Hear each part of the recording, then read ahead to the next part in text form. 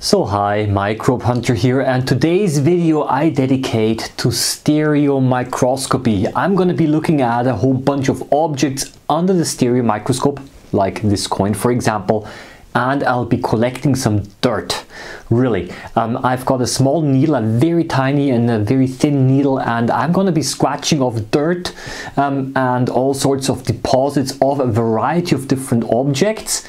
And it's gonna be disgusting. And right now you can see that I'm scratching away on the surface of a coin. The needle is quite hard and it leaves behind some scratches, but that's actually not really what I wanted to do. I wanted to find those places where some dirt accumulated, and I tried to collect this by carefully scratching it off. Yeah, and I was a little bit successful. And I'll be doing that with a whole bunch of other objects as well.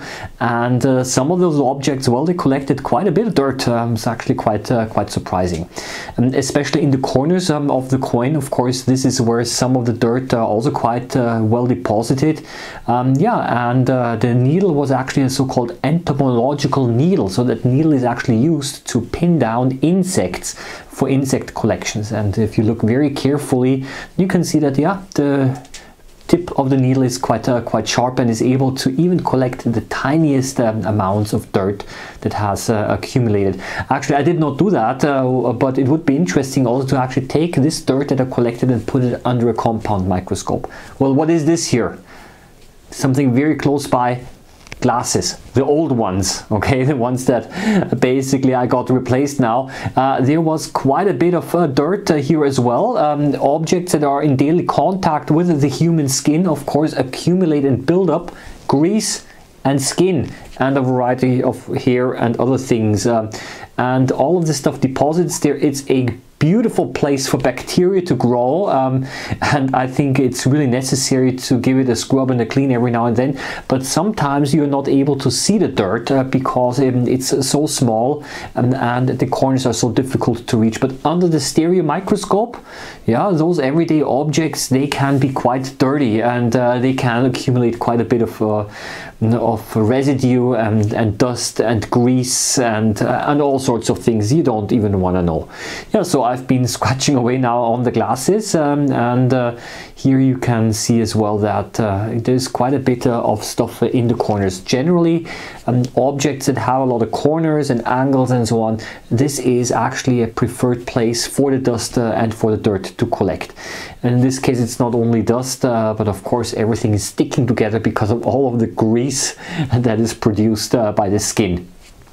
The bacteria love it there, really. But then again, we do have an immune system that takes care that all of those bacteria really don't harm us very well. Yeah, but I think it was actually quite a satisfying little activity to scratch together all of this dirt under the stereo microscope. Now, what is this here?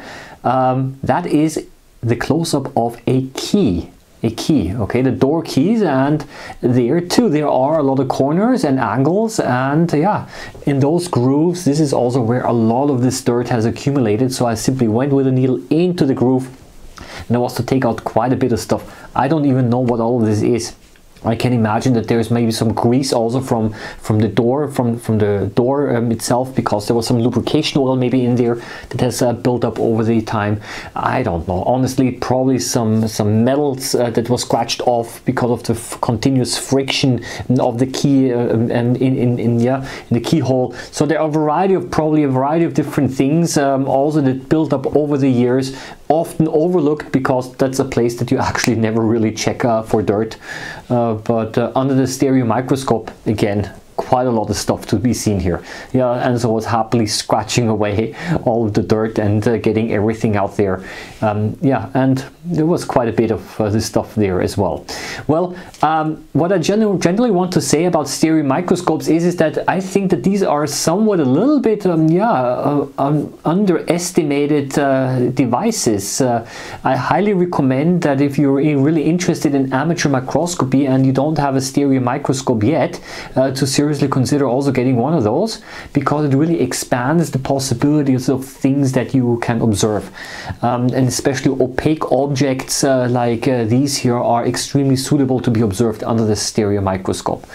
Yeah, and here, what is this here? You will not guess so easily, but that is actually the LED of the flash of a mobile phone. Okay, and look how much stuff there is on the mobile phone. Okay, so much dust. Well, what exactly? Well, probably skin. Okay, objects that are in everyday contact with humans, we shed off a lot of skin every day, and this is now the speaker of the mobile phone. And of course, there is also a lot of surface where skin flakes can deposit.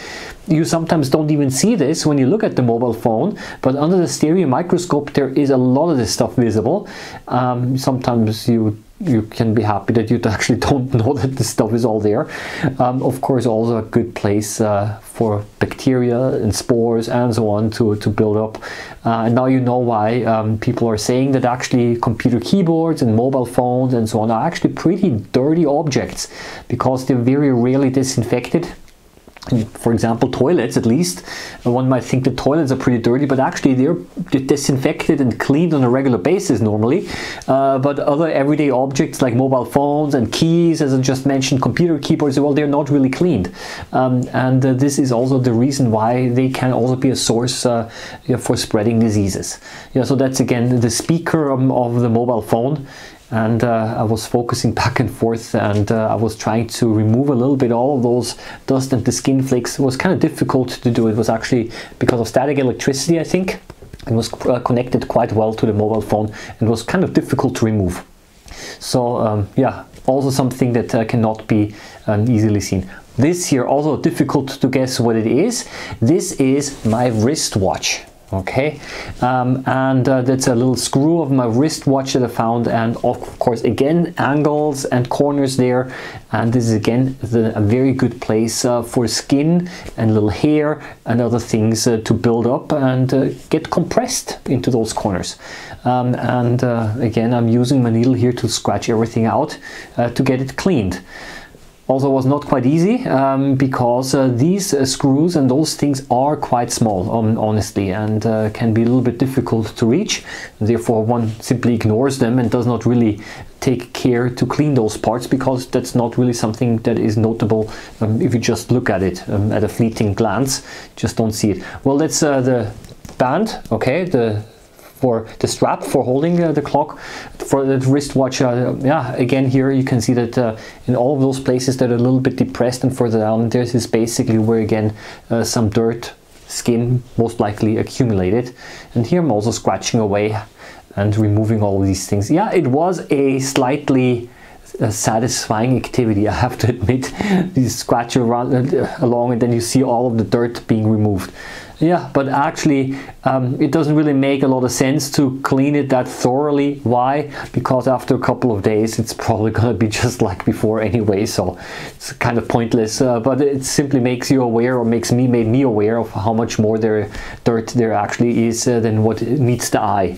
So yeah, I was happily scratching away, taking care that I'm not going to damage the wristwatch, because the needle was quite sharp. Yeah, and also in the corners here where there was the hinge, I also kind of tried to remove the dirt a little bit, and had some problems actually reaching all of the corners. Yeah, and that's basically something that I kept on doing until I realized, well, there's actually another object that is kind of interesting, and that was my razor, okay, for shaving. This one actually has an additional problem in that there is of course also soap involved, and of course there's also calcium carbonate.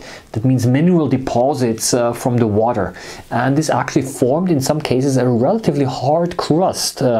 That was, yeah, when you were scratching it, it kind of broke off and it chipped off. So again, this dirt had a completely different consistency again than the other things that I was just scratching off. Yeah, so that is a lot of, probably a lot of calcium carbonate and mineral deposits that accumulated there. Probably together with some soap, again, some skin as always.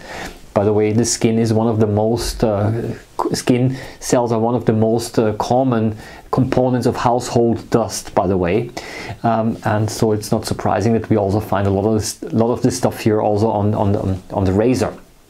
Yeah, also here I was scratching away, and that's why I think it's one should not only exchange maybe the toothbrush regularly, but maybe also other everyday objects like razors and so on, because it can be a hygienic issue here as well. Yeah, so I was scratching away happily, and then I decided, well, actually I'm just gonna throw the whole thing out and I'm going to buy a new one, and that's what I did ultimately. But you can see that here again on the metal surface, the calcium carbonate and the deposit and residue did not stick very well, and it simply chipped off and flaked off quite easily. You can see it here as well, and then you can give it a rinse under the water and then everything is flushed away.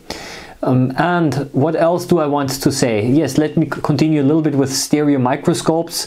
For those of you who don't know so much about it, stereo microscopes, they don't magnify very much, probably around maybe 60 to 80 times maximum.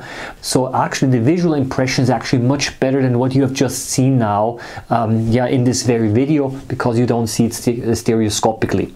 I think for today it's enough. Again, please do check the descriptions below, because because I included a whole bunch of links as well of my other projects that I have. I would like to also invite you over to my other YouTube channel. I would like to ask you also maybe to support the channel. I have a Patreon account. I also have a GoFundMe account for Microscope. I have a web shop. There's so many other things as well, and I hope that you're going to enjoy amateur microscopy as much as I do. I wish you all the best. Happy microbe hunting as always, and see you around next time. Bye bye.